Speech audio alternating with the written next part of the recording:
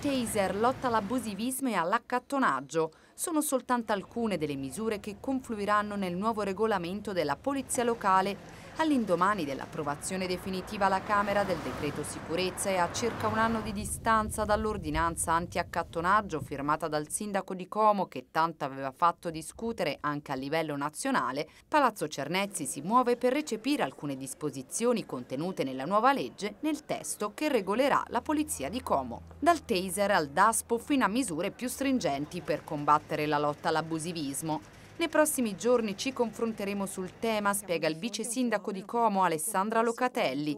Di certo alcune misure del decreto sicurezza saranno inserite nel nuovo regolamento.